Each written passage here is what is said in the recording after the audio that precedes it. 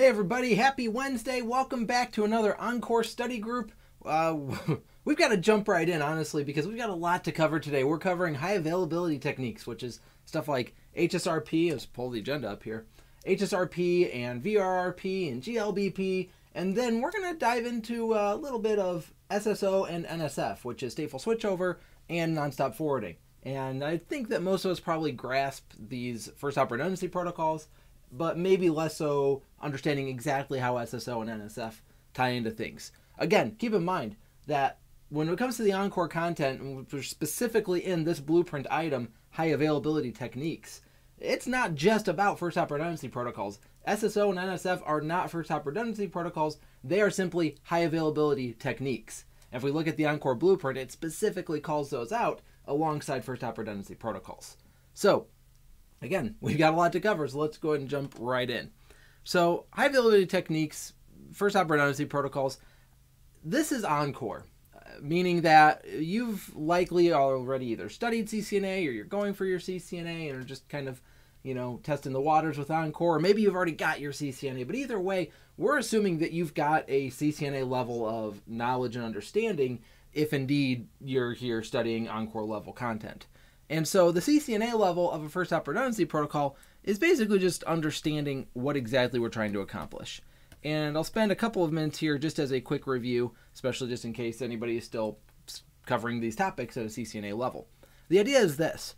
We have a client PC on a subnet on a network, and it is trying to get out to devices that are not on its network. Now, this could be an unknown destination, like somewhere out on the internet, or it could just be another subnet. We could have, I'll just toss out here another subnet. We'll call this like VLAN 20. So maybe we have VLAN 10 is green, VLAN 20 is blue. And in order for these two clients to communicate with one another, we have to get routed. We can't just directly communicate at a layer 2 level. So, this concept of ARPing, right, is if I have two clients, let me switch my color again. If I have two clients on the same VLAN, let's say that this is VLAN 10, again, green VLAN is 10, these two clients can communicate with each other directly. They do not have to go up to the routers. They can communicate logically on this network segment. And the reason for that is because I can ARP directly for this IP address. My IP address is somewhere in the, let's just say, 10.1.1.x range. It's a /24. And this client PC over here would be on the same subnet. So maybe it's .50 and this is .127, who knows. /24, the whole 256 range, well, 254, right? Minus 2. The full range of addresses are available there, so we just grab two of them, 50 and .127. So they're able to communicate with each other directly. However, any communication that happens off the subnet needs to go through something we call the default gateway. Now, again, if you're still just kind of diving into networking life, then you might not be fully familiar with this, but the idea is simply that rather than ARPing, rather than saying, hey, where are you to this IP address I'm trying to communicate with, if I'm trying to communicate now to this guy, so let's say he's on 10.2.2.x, maybe he's .28 on that subnet, my PC knows that this is a network that is not mine, and therefore I can't directly reach it in theory. It's on a different broadcast domain. It might be here in the same building as me. It might be in the same organization, but a different building. It could be out on the internet. It could be around the world. Who knows where this subnet is? It's not my job as the PC to know where that is. It's the router's job. And so I'm going to send it up to the router, and that would be my default gateway. So here's the problem as we get into this a little bit more. The default gateway is my upstream router, but as we can see here, I drew this with two routers. And there's a good reason for that. It's because of redundancy. If I, let me just kind of pull back to the original drawing. So if I were to show this drawing and say, okay, well, both of them have an upstream connection to another router, and that's going to go off to the internet somewhere. So here's my connectivity. I deploy two routers for redundancy. That's great. But what happens if this is my default gateway, and I'm sending my traffic up to my default gateway to get out to the internet, and then this device goes down? Well, that's a big problem because I just lost my default gateway. And it's great that I've got, I'm looking at this. I see the path up to the redundant router. I see the path that goes to the, maybe it's a service provider router or what have you, internet router, and I see. So I've got this path out to the internet, but I can't use it because I am hard configured for a specific default gateway, and my default gateway is down. So if my default gateway is down, what am I supposed to do? So the idea of first hop redundancy protocols is to say, you know, instead of configuring one default gateway on one of these devices, I'm going to share a default gateway. So this default gateway is usually something we call a virtual IP address, or a VIP. This VIP is shared by both of these routers, but usually only owned by one at a time. So what that means is I'm going to send out to, let's say, .1 as my default gateway, and this router up here on the left happens to be .1. And, well, slight caveat there, it owns the .1 IP address. But here's the thing, when this device goes down, now my backup router can take on this .1 persona. And therefore, as far as my computer is concerned, nothing ever happened, nothing ever changed. So because it's a layer 2 operation, I keep forwarding out my interface, and now the layer 2 network, instead of directing it this way, the layer 2 network is going to converge and realize that .1 now lives that way. And again, my PC is none the wiser. So I never had to change the IP address on my PC, and ideally this happens very, very quickly, and so maybe I didn't even drop any packets in an ideal scenario. Okay, so that is basically the CCNA level of high availability first hop redundancy protocols that, you know, if you're taking your CCNA and you know these basic things, that might be good enough. I mean, you might need a couple of commands for how to enable these and such, but, you know, just from a general conceptual perspective, this is what we need to know. And so this is where we are going to stop from a CCNA perspective. For better or worse, ENCOR requires us to know a little bit more details. So here's what we're going to do. We're going to start covering a lot of the different protocols that are available to us as part of a first hop redundancy protocol design. So we've got a lot of different options out there. Ultimately, what it comes down to is kind of a tale as old as time. Cisco came out with a version of a protocol. The industry said, oh, that's a great idea. We'll come out with our own version of that protocol. And then, you know, Cisco, in some cases, will defer to that. In other cases, Cisco will be like, oh, you actually had some good ideas as well, so we're going to revamp our protocol, which is what they did in this case. And so, you know, Cisco even came out with, you know, a fourth protocol. So we've got 4 different protocols we have to cover. And again, this is why we don't have much time. So let's roll into this. The first 2 options are really the same protocol, but 2 different versions, 2 of our 4. So this would be the Hot Standby Router Protocol, or HSRP. And as mentioned, we have 2 versions. We have version 1, and we have HSRP version 2. So we're going to cover, generally speaking, what HSRP is and try and flag the differences between version 1 and version 2. HSRP, generally speaking, is configured using these standby commands.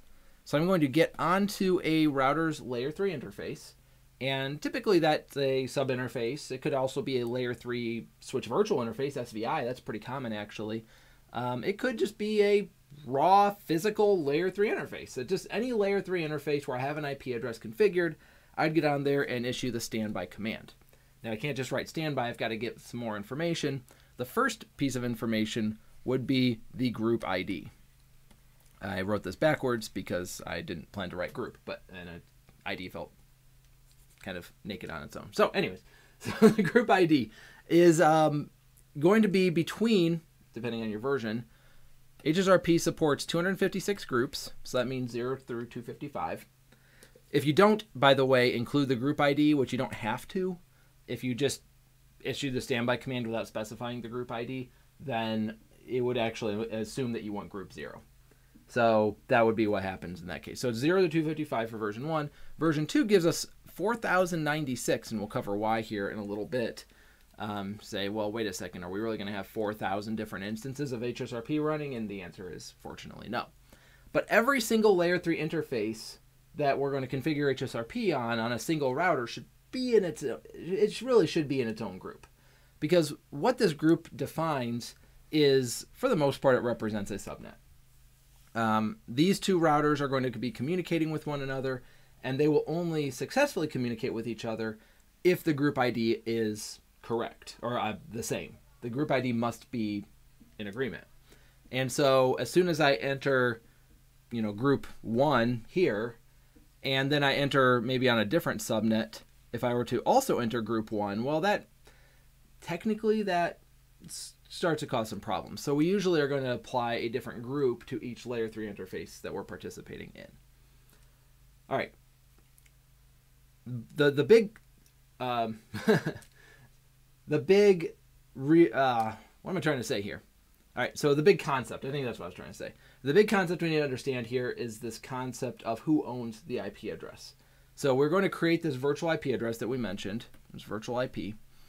And that command would be, by the way, the standby, then the group ID, then the word IP, and then the IP address, and that would be our full command.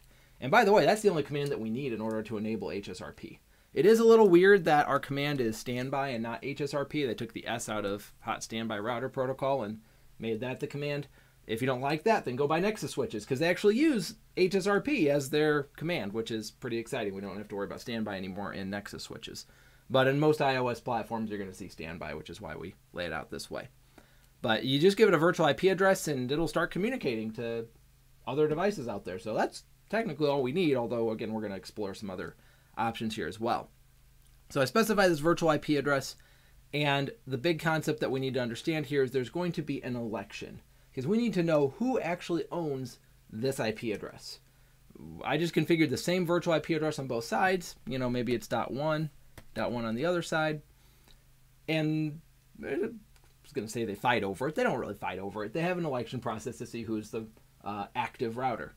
And so this is what Cisco calls, again, the active router and the standby router. And these phrases change depending on our protocol, so we just need to make sure we're paying attention.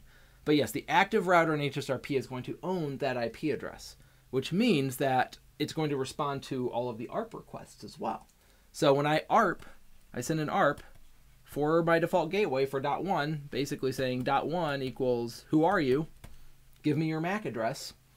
Well, an ARP is a broadcast. And so from a layer 2 perspective, this is going to be one packet that goes up, hits the network, and for the sake of our drawing, it's going to go 2 different ways. Really, it's going to go to every single interface in the broadcast domain. So this is, again, why we want to reduce our broadcast domains and keep our VLANs small, is because there's just a lot of broadcast traffic, and ARPs are one of those. So we're going to ARP for our default gateway. It's going to go everywhere, and the active is going to be responsible for responding to this ARP request. And so I send the ARP response.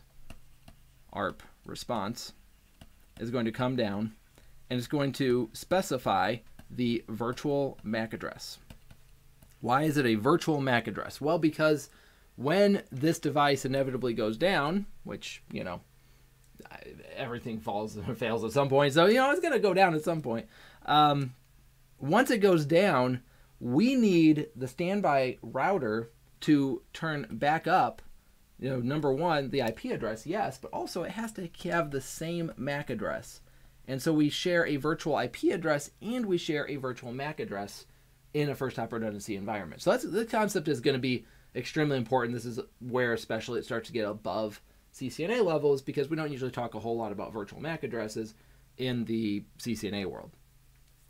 So what is this virtual MAC address that we are responding with? Well, it again depends on the version. Let me change my colors here. All right, and I get to cheat. I've got it written down, but this is something that I guarantee you're going to want to memorize, or at least be able to point out if you're studying for the ENCOR exam. I'm not saying you're going to get a question on it, but I'm going to say that it is within the realm of possibility that you do. In other words, Cisco does expect that we're going to have this memorized. So, the version 1 MAC address is 0000.0C. That would be an OUI, or the first, the organizational unique identifier that Cisco owns. It's actually going to be the same in both of these versions. Then it's going to be 07 dot, and then, what is it, AC. And then XX. Okay. So these two hexadecimal characters, each hex character is 4 bits. So 4 bits is 16 values, and 2 of them together would be 16 times 16. Hey, guess what? That's 256 different virtual MAC addresses that Cisco will use in HSRP version 1. Well, 256 should sound a little familiar. Version 1, 256 groups. The virtual MAC address is going to be based on the group. So if it's group 0, our MAC address will be AC00 at the end. If our group is 10, it'll be AC0A, because A is hexadecimal for 10. And so that's, and by the way, if you're group 255, it'll be FF. And so you've got the whole range there from 0 to 255. That would be 256 addresses total. And the virtual MAC address is going to be based on that group. So when we have our virtual 2 MAC address, version 2 virtual MAC address. Yeah, anyways. So it'll be 0000.0C09. Oops. It is F? Yes, it's F. Wait. Oh. Boy, I wrote that down wrong. Okay. 0C9F.F. There we go. Sorry about that. And then XXX. Okay. That looks better. 0C9F.F. Okay. This should be the virtual MAC address for version 2. And these 3, now we see we have 3 different hex characters, and 16 times 16 is 256, but times 16 again, 4096. So we have 4096 different virtual MAC addresses, which, again, should sound familiar. Version 2 has 4096 groups. So that's why we have all the different MAC addresses available to us. And again, Cisco it's on the table. It's within the scope of the blueprint to be able to identify which virtual MAC address is being used by which protocol. So we're also going to cover the VRRP and the GLBP virtual MAC addresses. So just get ready for that. All right. So these are the 2 different types of virtual MAC addresses that we could possibly use in an HSRP environment. The key thing to keep in mind here is primarily that the virtual MAC address is what I mapped my default gateway to. So I've got my default gateway. It's .1 or what have you. This is what it's usually the default gateway. I mean, yes, it can be manually configured, but it's usually part of the DHCP scope. Okay, the DHCP scope does not include the MAC address. We should be comfortable with that by now. We've got the IP address, but we don't know where in the network, from a layer 2 perspective, that address is living. And so that's what the ARP request does, and the ARP request is going to give us that virtual MAC address, which we do not want to have change if one of these devices were to go down. All right, hopefully that's clear. If not, and by the way, I didn't do my traditional intro because I wanted to jump in right away, but especially, hey, now we're, about 15 minutes into this. So for those of you who maybe have just joined us or this is your first time, this is meant to be a very open conversation. So you've got any kind of questions, be sure to chime into the chat. Ask those questions. This is pre-recorded, so I'm in the chat right now answering as many questions as come in. If you've got anything, then be sure to jump in and let me know. And by the way, if you're in the middle of your ENCOR studies and you're studying something else, you've got a quick question about that, then don't hesitate to ask. I mean, we're all just kind of trying to help each other out as we go through our ENCOR journey together. So if you've got some questions that maybe aren't related to HSRP, etc., then by all means, ask them, and we'll do our best to answer. Me or somebody else. Appreciate everybody else who chimes into the chat as well. As always, welcome to have other people answering others' questions. Okay, whew. So that's a lot we've covered in 15 minutes. Holy cow! So high availability. Wait. Okay, lost my train of thought here. All right, so we need to kind of keep covering some other HSRP stuff. So I'm gonna leave this on. I'm gonna refresh our board here in a moment, so if you've got anything you want to jot down, then be sure to jot it down. Next, we need to cover this concept of the election. So I'm going to go ahead and take these down. All right, so we have an election that we have to be concerned with. We need to know which of these routers is going to be active and which is going to be the standby. Now, this election happens on a per group basis. So if I've got lots of different groups, I probably want to split between my 2 physical devices which one's the active. So maybe if I've got, for example, in my case, let's just say I only have 2 VLANs. Maybe I want the active to be this device here. You can only do one thing at once. Would be this device right here for VLAN 10. But then on my other device, I think I had these colors backwards on the other drawing, but that's fine. It'll be active for VLAN 20 on the right device. So how do I make sure that it load balances? How do I control this? And the way I control elections is with this value called priority. Now the priority defaults to 100, and the higher priority wins. So if I want, oh, and by the way, the range can be 0 to 255. So it's a 16-bit, 8-bit, sorry. It's an 8-bit identifier. So we have 256 different values from a priority perspective. So I can assign this, let's say here, the router on the left, maybe I'll make it 110 for VLAN 10, but I'll make it 90 for VLAN 20. Now, meanwhile, on the router on the right, here, this would be for 10, this would be for 20. Meanwhile, on the router on the right, I'm going to flip that. So I'm going to say you are 90 for VLAN 10, but you're 110 for VLAN 20. This would make it so that this router on the left is the winner of the election for VLAN 10, and that would translate to group 10, by the way.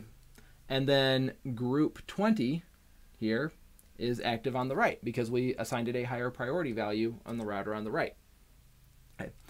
If the priorities are tied, the tiebreaker is equal to the highest IP address. Assumedly, we don't have duplicate IP addresses other than, the virtual IP address that we're sharing. We don't count that. So if I've got .1 on the left and .2 on the right, the router on the right will win. Whoa. Not sure what that was. The router on the right will win. And so the, so that's our tiebreaker. All right. Now, next point. What color do I want to use? Yeah, do some more blue. These routers are going to be communicating with one another. As you can imagine, we just talked about an election. They're going to be sending messages back and forth. A couple of these messages, like for example, they're going to be sending the hello messages to each other. That would include their IP address information, their priority value, and just generally speaking, it's going to be their letting the other one know that they're alive. Because if the primary goes down, the secondary needs to be aware of that.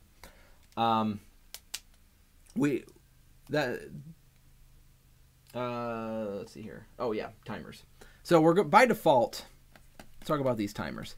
By default, we are going to send the hello packet every 3 seconds.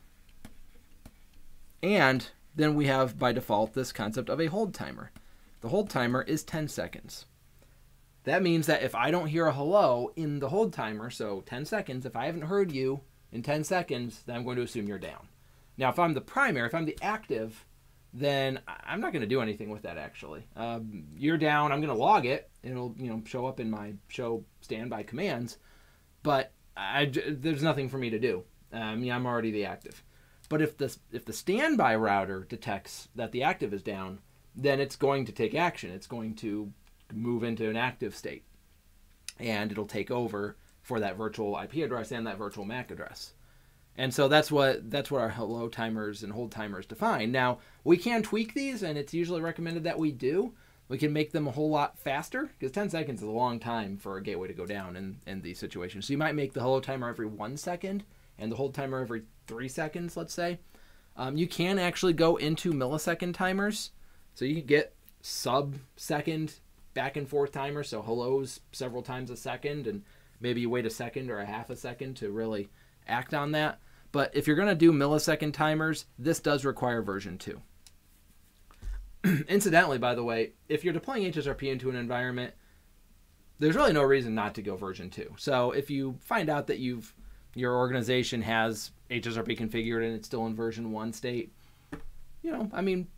probably look into upgrading that to version 2 at some point. No reason to go out and do it right away. But it's just some of these concepts are really nice from just having version 2. Oops, there goes my camera. Okay. So, my camera, I'm working on options for my camera, but yes, it turns off automatically every 30 seconds. That's always exciting. Or 30 minutes. So it'll turn off again before we're done. All right, so let's see here. Let me check my notes. What's next? Oh, yes. Okay. Preemption. Some of you are familiar with this concept, I'm sure. What's this concept of preemption? So here's the situation. We just had this router go down. Our router over on the right became active for VLAN 10 to keep VLAN 10 online and functional. That's great. That's exactly what we want. But guess what? Then this router, if I can get my eraser to work, here we go. This router comes back online eventually, ideally. I don't know what brought it down, but it's not going to stay down forever. So our previously active router is now back online. Here's the question. Do we want that router to become the active? Or do we want it to be the standby? Okay. If we have this concept of preemption enabled, then it will become the active again. So I'd get on there and I'd issue the command standby with my group ID. Let's say it's 100. Well, I guess it was 10 in this case. Standby 10. And then we'd just use the command preempt and hit enter. This command is never needed on the secondary switch because in theory it'll never have, well, there's a caveat to this, of course, but generally speaking, it's really for the primary, the active switch only, because it's the one that needs to, is going to have a better priority and have a chance to take over. But just keep this concept in mind. There's no harm in configuring it on the secondary, especially if you are doing things like object tracking, which we'll talk about later. But basically, if your priority changes depending on network conditions is what that means. Then it's a little more complicated, and you might want to consider configuring preemption on both sides. But the idea is simply the active went down, the active is now back online, it's got a higher priority, but the election has already happened without it, right? Router 2 is now our active, and so if we want router 1 to be the active again, we have to configure preemption. All right, so that's that concept. And again, by default, preemption is disabled. So if we don't configure preemption, you're going to find that one of your routers is probably the active for all of your devices, all of your subnets at once.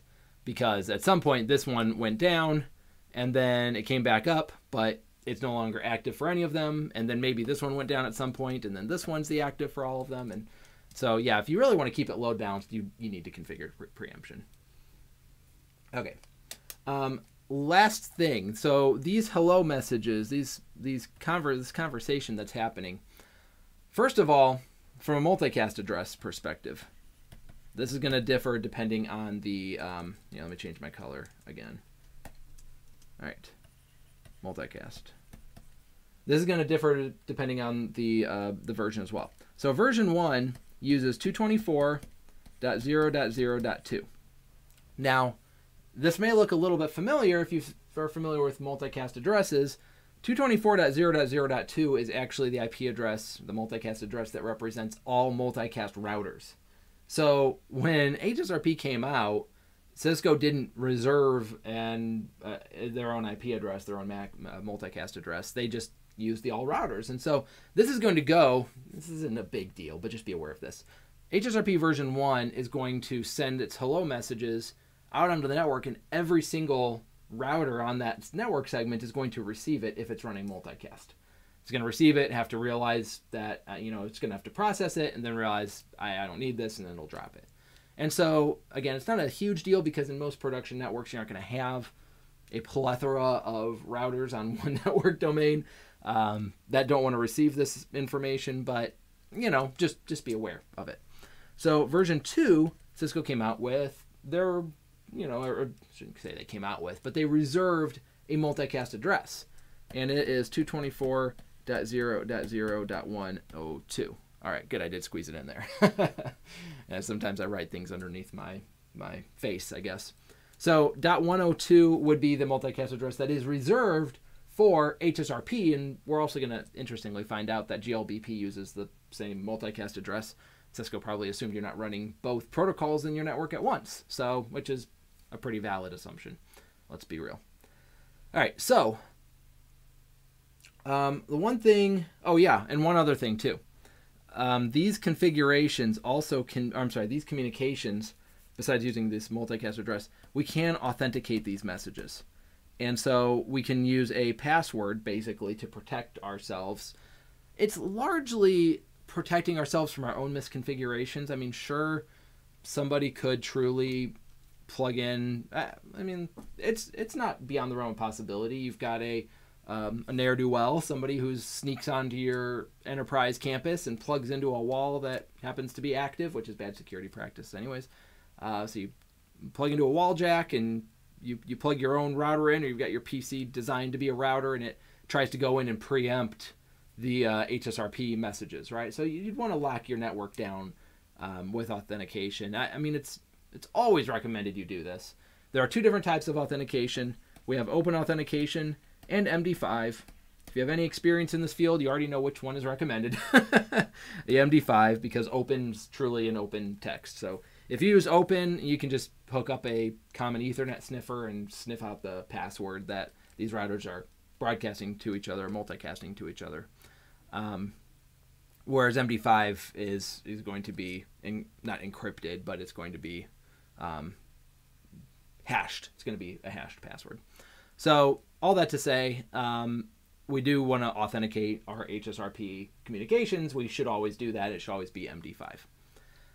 All right, the last thing I want to say about HSRP, especially when it comes to version 1 and version 2, is I told you I'd answer this question, which is, why on earth do we have 4,096 different groups? Why did Cisco see the need to change it? And here's the reason why. It comes back to that concept that we did at the start, which is to have two different subnets or many different subnets. So let's say these are layer 3 switches. And if this is a layer 3 switch that's running, I don't know, 100 VLANs on it. And in fact, you know what? Let's just say it's running 10 VLANs. Doesn't matter. If I'm running 10 different VLANs, and those VLANs are 10 and 20 and 30, and it goes, you know, but then it skips, let's say, to 350, 435, 1058. Whatever our VLAN IDs are, it doesn't matter, but here's the point. When I could create these interfaces, they're going to be an interface VLAN 10, interface VLAN 20, interface VLAN 30. And so when I get onto interface VLAN 10, what group ID would you expect that I'm going to configure VLAN 10 to use? Probably VLAN 10, or probably group 10. VLAN 10, group 10, makes sense. So what about VLAN 20? VLAN 20 gets group 20. Makes sense. All right, we're in sync. VLAN 30, VLAN 30 gets group 30. VLAN 350, VLAN 350 gets... I can't go above 255 with version 1, can I? So this is why Cisco expanded version 2. Here's what I found. Oh. Maybe that's the noise I heard earlier. All right, Google, thank you for that. All right. What was I saying? VLAN, okay, yeah. HSRP, we can't actually, let's see here, VLAN 350 can't use HSRP group 350 because we max out at 255. So even though we don't need, I mean, we've only got 10 VLANs, we do not need even the 256. The reason Cisco increased it is not to give us more groups. Cisco increased it so that we can match the VLAN ID to the group ID, or vice versa, however you want to say that. All right, so with HSRP version 2, I can do group 350 on VLAN 350. I can do group 435 on VLAN 435, and I can even do group 1058 on VLAN 1058. Again, all the way up to 4096, or really 4094, which is the max VLAN ID that we can use. So that is why we have 4096 groups in HSRP version 2. Just wanted to note that. Okay, so yes, this is what I was afraid of. We're 30 minutes in. We have covered our first hop redundancy protocol in HSRP. Fortunately, most of what we just studied is going to apply to VRRP, and we're going to make sure that we explore the differences. Same with GLBP, but we are going to still make as good time as we can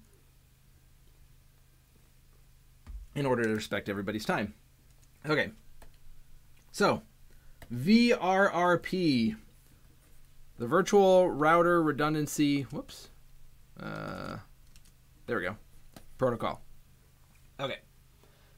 VRRP is, again, it's your standard story. Cisco comes out with a really cool protocol slash feature. The industry wants it as well on non-Cisco devices, so they come up with their own version. It's usually got some shiny things in there that Cisco likes to grab and put into their version as well. But, you know, VRRP is one of those that, you know, Cisco didn't just retire their own. Again, they went and they just made theirs better. And I'm not exactly sure why that is. You know, there are some things like ISL versus .1Q trunking, where ISL died as soon as .1Q came out. PAGP and LACP, PAGP is dead. I mean, Cisco had that protocol before LACP came out. As soon as LACP came out, that got deprecated. I don't know why HSRP is still alive when we have VRRP, other than VRRP, well, we'll see here. There are a few things that we still don't get with VRRP that we do get with HSRP. Version 2. So the biggest thing that we get is this is industry standard. So it is not Cisco owned, industry standard. If you're interfacing with a non-Cisco device, you have to use VRRP. You cannot use HSRP because HSRP is Cisco only. So if you are deploying this on non-Cisco devices, if you are interfacing with a non-Cisco device with a, you know, even though you're on a Cisco device, VRRP is for you. Interestingly, because the industry didn't want to copy Cisco directly, we don't use active and standby anymore. Instead, we use master and backup. Those are our role designations in a VRRP environment. Most of the same concepts apply. We need to figure out which one of these is going to be the master. They do an election. There's a priority comparison. That priority, bizarrely, even though it's still an 8-bit number, can only be between 1 and 254. So you may notice that HSRP allowed 0 to 255, and that was great, other than we could use 0 and 255, and VRRP doesn't let us do that. Okay, so be aware of that. Now, there might be, there's sort of a reason for that, for the 0, for not using the 0, but let's just talk about it now. So here's an interesting thing that might actually warrant us as Cisco people switching from HSRP, because most networks that I've seen that are Cisco networks are still running HSRP. By the way, worth mentioning, VRRP, only 256 groups. That's one of the biggest disadvantages to VRRP, honestly, is I can't use, you know, again, group ID 350 on VLAN 350. And so that's a bit of a pain. That's a good enough reason for me to go with HSRP version 2 instead of VRRP. However, again, I already teased it. There is a reason why you might want to consider VRRP, and here it is. VRRP allows us to, what's the word? Share? Yeah, I guess. Now there's another word I'm looking for. Either way, it allows us to share the physical IP address of the primary router or the master router. Okay, so in an HSRP environment, I mentioned if this is like .1 and this is .2, and I might have a virtual IP address of .3, I have to use 3 IP addresses. In an HSRP environment, I have to use 3 IP addresses. In VRRP, I can actually assign the virtual IP address to one of those 2 IPs. So if I assign it to .1, well, either way, I guess, regardless of which one I assign it, I'm only using 2 IP addresses. Now, some of you are already saying, okay, well, wait a second. It's a /24, 256 IP addresses. I can save an IP address. Whoop-de-doo, right? I mean, what's the big deal? Here's the big deal. What if instead of this being a client subnet, this is an internet service provider subnet? And what if this internet service provider subnet says, okay, this is a /29, and this /29 gets me 8 IP addresses, which, okay, well, wait a second, 8 minus 2, because we always subtract 2, is really 6 IP addresses. Whoops. 6 IP addresses. And I just used 2 of them for my router. So now we're down to 4. Oh, and the ISP needs 1 as well. So now we're down to 3. So you get 3 IP addresses. Do you really want to waste one of your 3 IP addresses on the virtual IP address? So this is where you can get a big bang for your buck, because I might actually want to keep that IP address in my back pocket in case I want to do some static NATing down the line, assuming I've got a firewall upstream from there or something like that. So this is why I might want to consider using VRRP instead of HSRP at the internet edge to conserve an IP address. Now, there are some interesting rules to this. Interesting rules. There's one interesting rule, and that's that when I assign the virtual IP address to one of those devices, physical addresses, so like in my case, I have assigned this to .1, that forces the master to be the primary. In fact, I don't know if it's in my notes. I don't believe it is. My understanding, this forces the priority to be 0 is what I believe happens. Don't quote me on that, but I'd have to lab that up to confirm. But as I recall in the back of my head, that's what that's doing, and that's why I don't get a priority of 0 as an option for configuration. But regardless of whether it actually hard configures that as a priority of 0 or not, or if it just ignores the priority, either way, what happens is it forces this device to be the master. And the reason for that is because there's no way for the backup. Like, let's say I assigned it .1, and then this router on the right becomes the master. Well, how does the router on the right manage .1 while .1 is still online? It can't happen without duplicating the IP address, and so we don't do it that way. Instead, what happens is the master now has the physical IP address, which is the same as the virtual IP address, has a physical MAC address, but it still applies a virtual MAC address to this interface as well. Then what happens is if this device goes down, the backup has its, again, its own physical IP address, no different than HSRP, but it inherits the virtual IP address of .1 at that point, along with the virtual MAC address. So, what is that virtual MAC address? So I'm glad you asked. Virtual MAC address is, again, I get to cheat. I get to use my notes. You won't get to use your notes on the exam. 0000.5e 00.01xx. Again, as we see here, they only gave us 2 hex slots for the virtual MAC address. And I don't know why they didn't give us a third, because then we could have 4,096 groups at that point. So as far as anything else is concerned, what are some of the other things we need to know? Here are a few differences versus HSRP. Let's just put the differences down here. Preemption concept still applies. Preemption is enabled by default.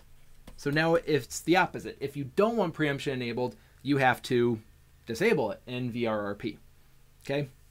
What else? Oh, authentication, still an option. Still have open and MD5 options, so always configure authentication. So that's good. The MAC address, or the multicast address, by the way, is 224.0.0.18. That's not a great 8. There, that's a better 8. And let's see here. I think that might be it. One other point to make, just worth noting, there are actually 2 versions of VRRP, but unlike HSRP, it's not... Well, I'll just explain it. Version 2 is for IP version 4. Version 3 is for IP version 6. So there you go. So it's not like HSRP where you could deploy either one depending on your environment. It's depending on which one you want. With VRRP, it depends on whether you're configuring it for IP version 4 or IP version 6. So if it's IPv4 environment, you have to enable VRRP version 2, and same with IP version 6. So being version 3. And again, this isn't something like you have to go configure on your router. You don't have to specify which version. It's simply if you're enabling it for IPv4, it's going to leverage VRRP version 2. Whereas with Cisco, you do have to configure which version of HSRP you want. Okay, whew, now what? All right, so running extremely low on time. We're going to do our best here. In fact, I'm going to, well, you know what? Let's just leave it. Next, everybody's favorite protocol to freak out about.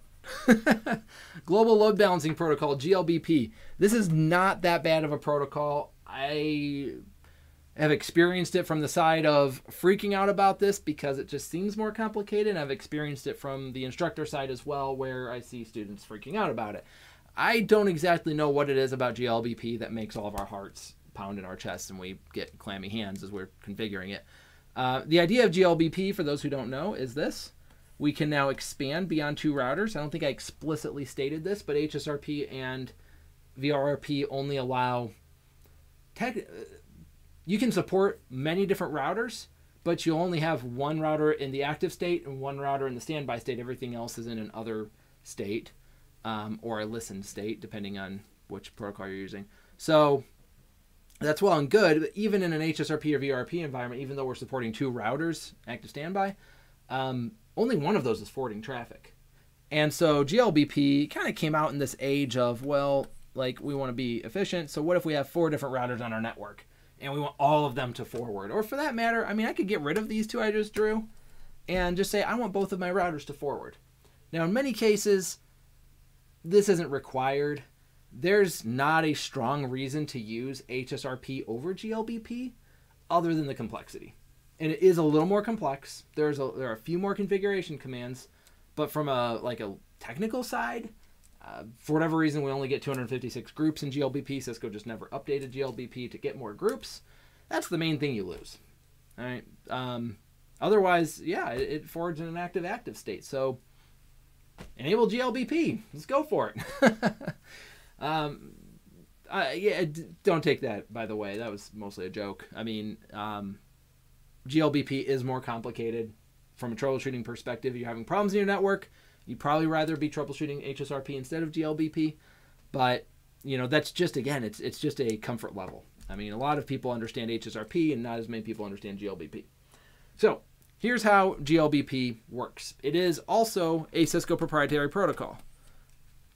So you can't do this flat out if you're running this on non-Cisco hardware or you're interfacing with a non-Cisco device. All right. We have 1 active virtual gateway. We're going to have an election, same concept, priority, and we are going to decide which one of us is going to be the active virtual gateway, AVG. Okay, so AVG, this is a priority-based election, same thing, highest priority wins.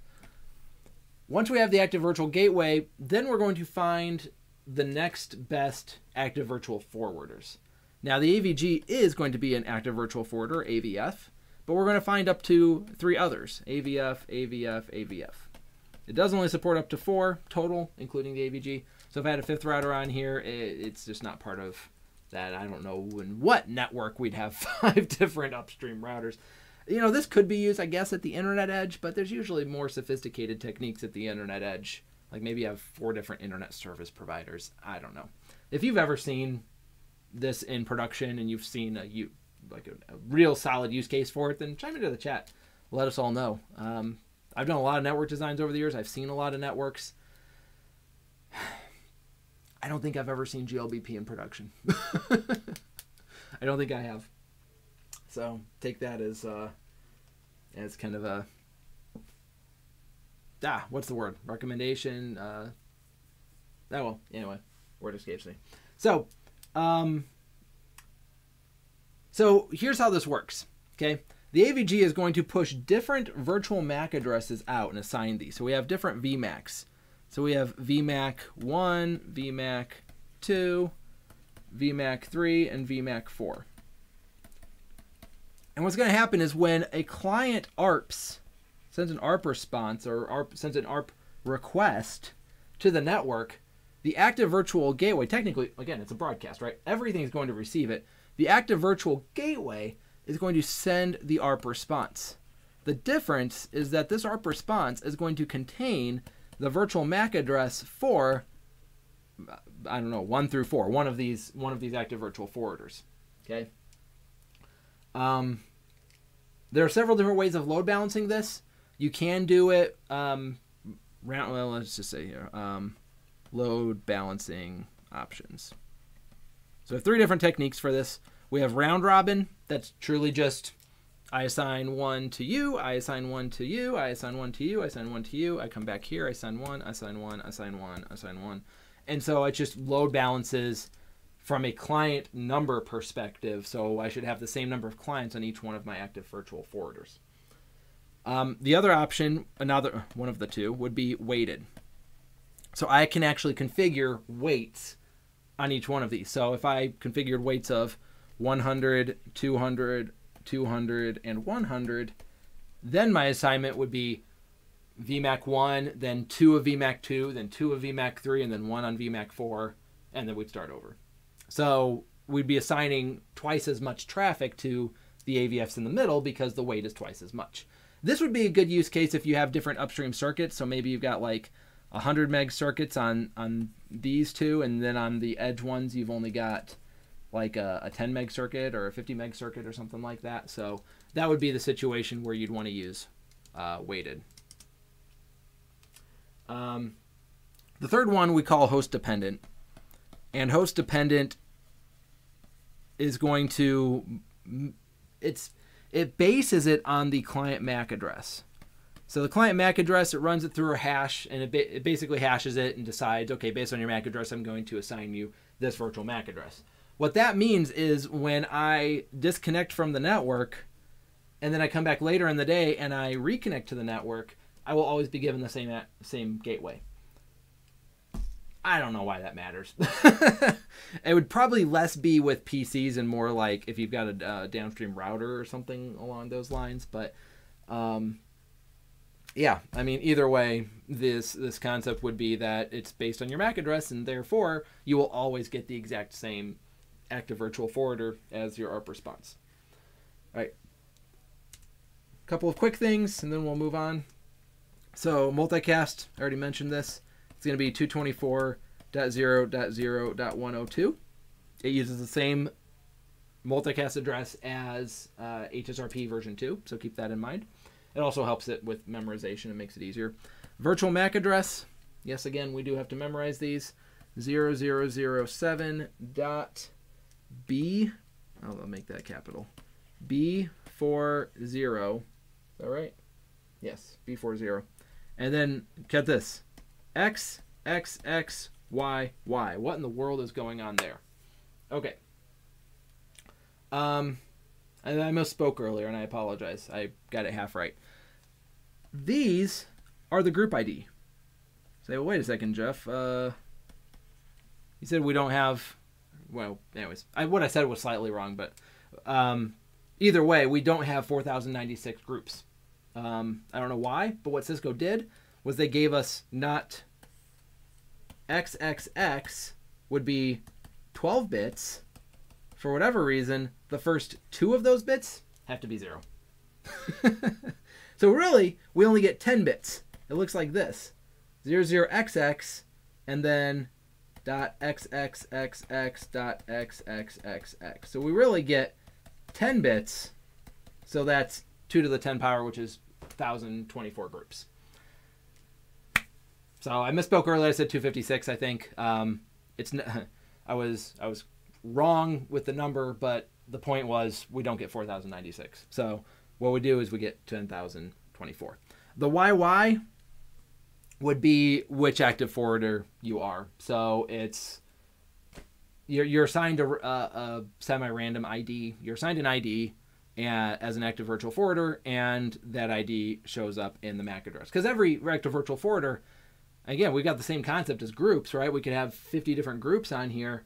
And so within one group, you need a different virtual MAC address because they're all active at once. Unlike an HSRP where only one device has the virtual MAC, all 4 of these have a virtual MAC at the same time going. Therefore, we have to have the active virtual forwarder ID in there. Now, why we couldn't have taken 2 of those bits and given it back to the group ID, because we can only have 4 of these guys active at once, so we only need, anyways. I mean, these are questions that we'll never have answers to, but it is what it is. Last quick thing, what are we up to? Oh boy. Buckle up. We're gonna go fast here at the end. One last thing that's worth noting with GLBP. If one of these devices were to go down, okay? If an active virtual forwarder goes down, this virtual MAC address gets reassigned to another active virtual forwarder. The active virtual gateway is responsible for that. All right? If there's another router available, if there were 5 routers on this subnet, then that other router would become an AVF, and so you'd still have 4 routers. But if one of those 4 goes down and you only have 3 others, then the virtual MAC address gets assigned to another AVF. In the event that the AVG goes down, same concept as with HSRP. The role would pass to, oh, there it goes. Told you it was going to come. The role gets passed to another AVF, picks up the role of Active Virtual Gateway. So same concept there. So in reality, GLBP is not, I'm telling you, it's not complicated. It's just you have to split up in your mind. I mean, everything we understand about HSRP and VRRP, from group IDs and priority and elections and such, all apply to the AVG. And if we can just keep those roles separate in our minds, it's the AVG side, winning the election, being a priority, etc. And then we think about the load balancing side, that's the AVFs and the virtual MAC addresses being different and the different load balancing options that we have, and maybe even configuring weights. I mean, configuring weights is not required. We don't have to do that. So just kind of split those concepts up in our minds, and then once we've compartmentalized it a little better, then we'll do better, I believe, at keeping it all straight. Okay. Whew. Whoa. All right. We are truly running out of time. This time I do need to get rid of, oops, not that. I need to get rid of, nope, not that either. This. Ha ha. All right. Last concept. So we have this concept called stateful switchover, and oftentimes it's used in conjunction with nonstop forwarding, NSF. So you hear the phrase SSO/NSF used quite a bit.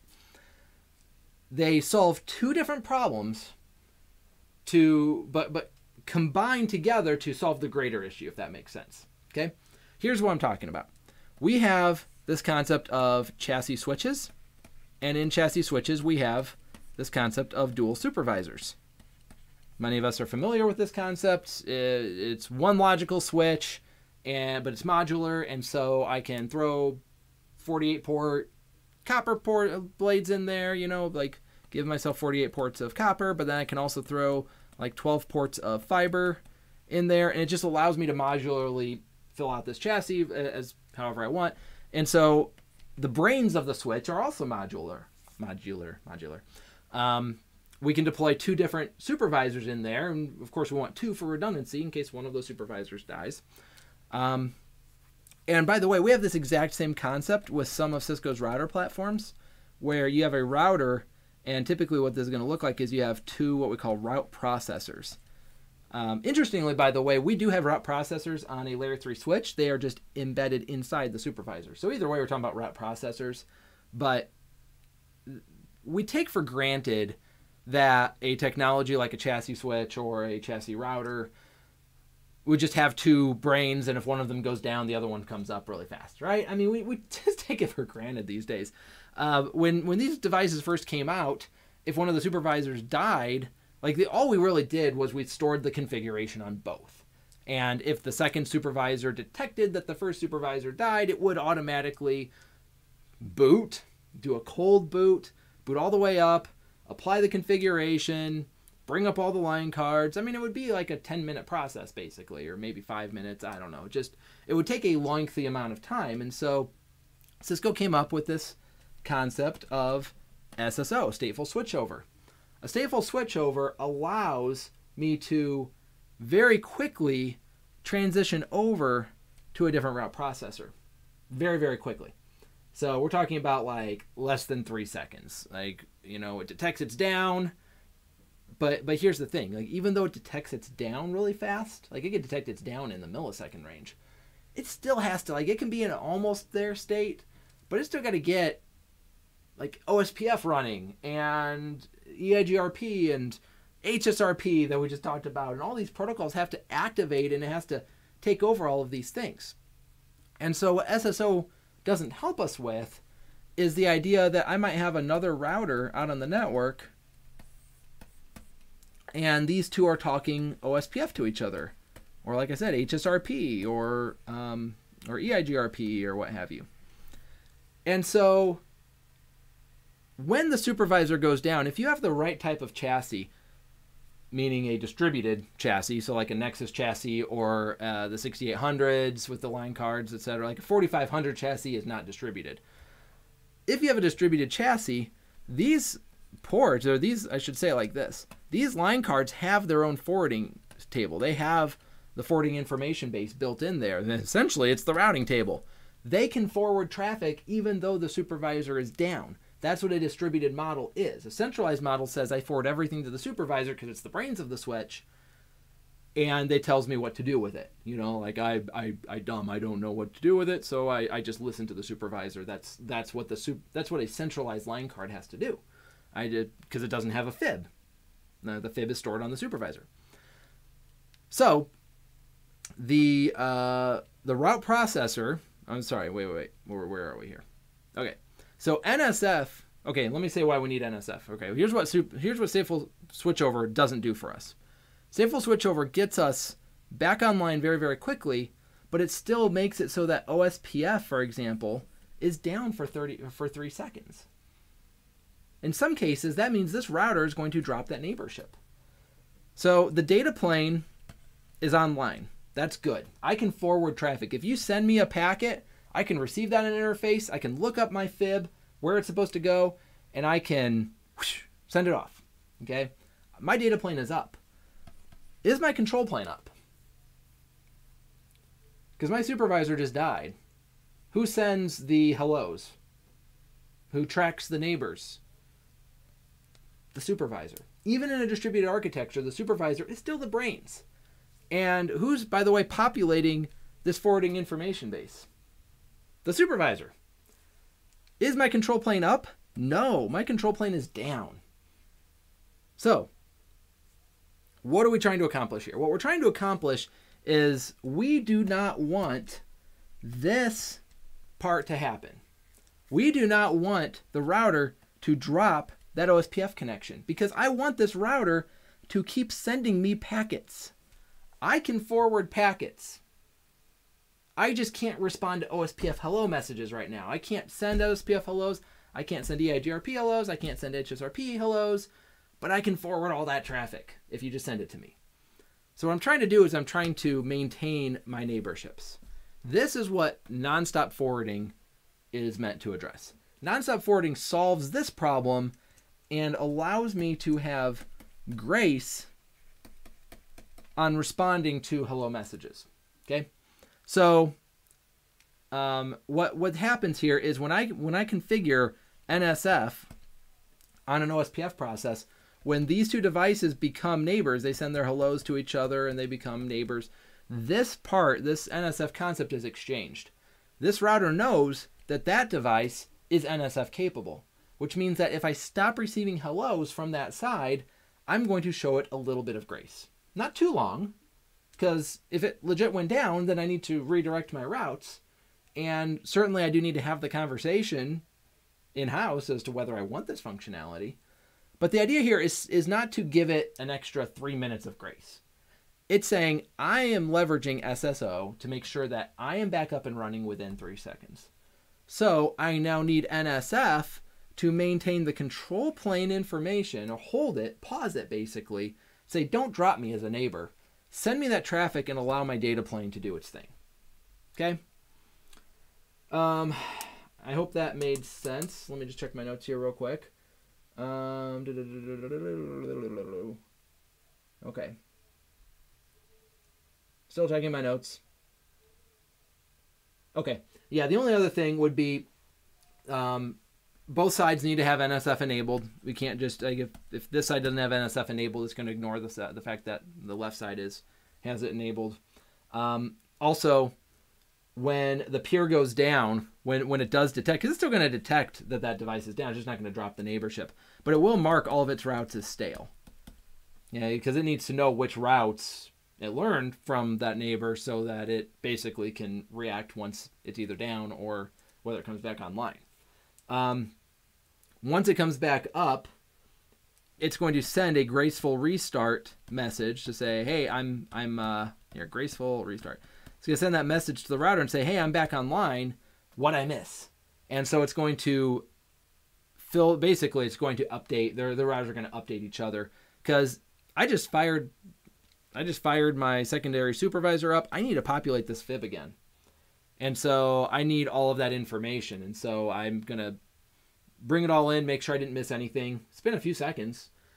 This works great as long as nothing changes in the network. You know, I mean, if for whatever reason another router somewhere went down during this 3-second process or however long it takes, doesn't matter, I keep saying that, but if a change happens in the network, this fib doesn't get updated because I have no ability to update it. My control plane is down. My data plane is assuming nothing has changed. Again, all of this would be completely a bad idea and completely pointless if we don't have SSO configured. If we have SSO configured, then we should be back up and running really, really quickly. And so it's just there to absorb the hiccup. We expect if a supervisor dies or a route processor dies, that we'll be back up online very, very quick. Or, okay, I shouldn't even say that. If a supervisor dies, we expect there to be no hiccup whatsoever. We want traffic to keep flowing. It's why I invested in the decentralized or the distributed model of chassis. You know, I want this to keep going. If one of my supervisors dies, why should my switch experience a hiccup? That's what this technology is meant to give us. So, all that said, that was a lot. That was a lot in an hour. We barely almost made it. Very, very close. But so thank you for sticking around for a few extra minutes. SSO and NSF is something that is glossed over a lot. I hope that helped make a little bit of sense, because I mean, even a lot of like official cert guides don't exactly do it justice with the amount of time and effort. And of course, I just gave it 5 minutes. I'm talking about doing it justice. But splitting those concepts up and understanding what they do, I mean, yes, they go very well together. Peanut butter and jelly go very well together, but they're both there for different reasons, and they solve different purposes. I'm not sure what the purpose of, peanut butter gives you a little bit of salty and jelly gives you a little bit of sweet, and you combine them and that's even better together. I don't know. This analogy's going downhill fast. So thank you very much for everybody for joining us. I'm going to keep this video rolling for another 5 minutes, just in case there's other questions in the chat to prevent the YouTube live from rolling over to whatever's next for you. So hit me up with any questions that you might have, and I'll do my best to answer those. Next week we are going to be covering cloud versus on-prem deployments. So if you've heard of the cloud and you're trying to figure out what that means from a networking perspective, be sure to come in 2 weeks. We are going to be covering exactly that, what exactly cloud means, why it matters. And the cool thing about this too is we're going to be covering a little bit about data centers. Data center technology is a big passion of mine. I love data center technology. I spent a lot of time with data center technology, and my experience is, both my experience and the experience I've seen of others, is that if you don't live and breathe the data center, you don't really know what's going on in there. And if you find yourself in that situation, you're a network engineer, you spend your time focused on the network or whatever the situation is there, then come and hang out, because you're going to learn a lot about what exactly is going on in the data center, why it's so important, and yes, what that means versus what a cloud deployment means. So that's in 2 weeks. That would be on August 12th. In the meantime, I hope everybody has a great couple of weeks, and we'll see you next time. Bye-bye.